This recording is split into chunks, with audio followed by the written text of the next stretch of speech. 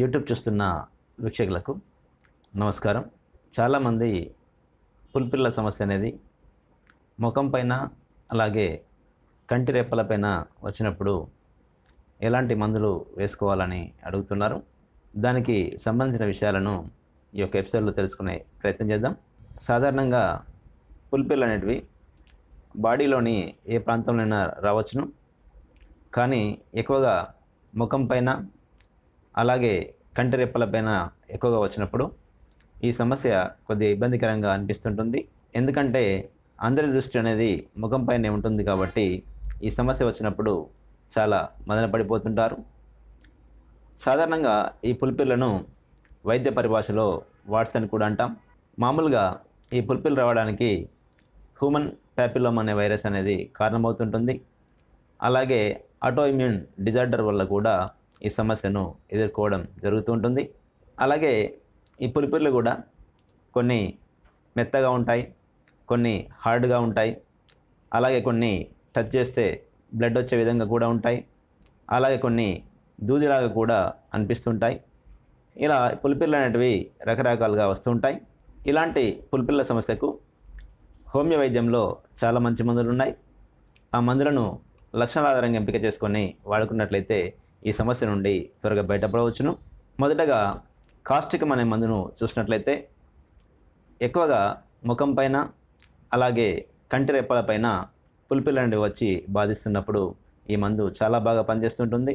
ఎక్కువగా ముఖం పైన కుడివైపు వచ్చే పుల్పిల్లకు ఈ మందు చాలా బాగా ఉపయోగపడుతుంటుంది. ఈ యొక్క పుల్పిల్లు కూడా చాలా చిన్న సైజులో ఉంటాయి.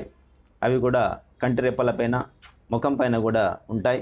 ఇలాంటి పుల్పిల్లు ఉండి మానసికంగా వీరు కొద్దిగా భయస్థులు, అలాగే కొద్దిగా సెన్సిటివ్ వ్యక్తులు, ఎక్కువగా ఉద్రేకాలకు లోనవుతుంటారు. ఎవరైనా వీరి మాటకు ఎదురు చెప్పినట్లయితే తేలికగా నొచ్చుకునే స్వభావాన్ని కలిగి ఉంటారు. ఇలాంటి తత్వాన్ని కలిగి ఉండి పుల్పిల్లు అనేటివి ముఖం పైన కంటిపైన వచ్చినప్పుడు ఈ మందును వాడుకొని ప్రయోజనాన్ని పొందవచ్చును.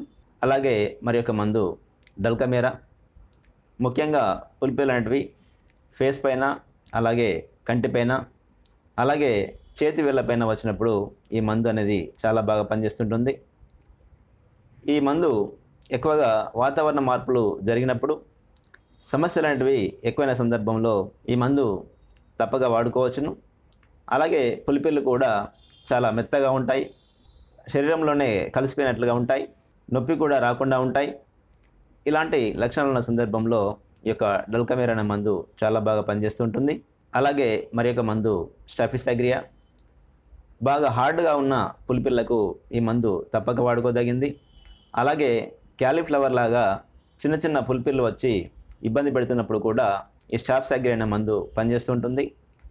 ముఖం పైన కానీ కంటిపైన కానీ ఎక్కువగా హార్డ్గా ఉండే పుల్పిల్లకు ఈ స్టాఫిసాగ్రియా అనే మందు వాడుకోవడం వల్ల చాలా వరకు ప్రయోజనం ఉంటుంది. అలాగే మరి యొక్క మందు తూజా. ఈ మందు అన్ని రకాల పుల్పిల్లకు చాలా అద్భుతంగా పనిచేస్తూ ఉంటుంది. పుల్పిల్లు ఏ ప్రాంతంలో వచ్చినా కూడా ఈ మందును వాడుకోవడం వల్ల చాలా వరకు ప్రయోజనం ఉంటుంది. ఈ తూజా అనే మందుతో పాటు తూజా అనే ఆయింట్మెంట్స్ కూడా మనకు అందుబాటులో ఉంటాయి. పుల్పిల్లు వచ్చిన ప్రాంతంలో ఈ ఆయింట్మెంట్ కూడా వాడుకునే అవకాశం ఉంటుంది.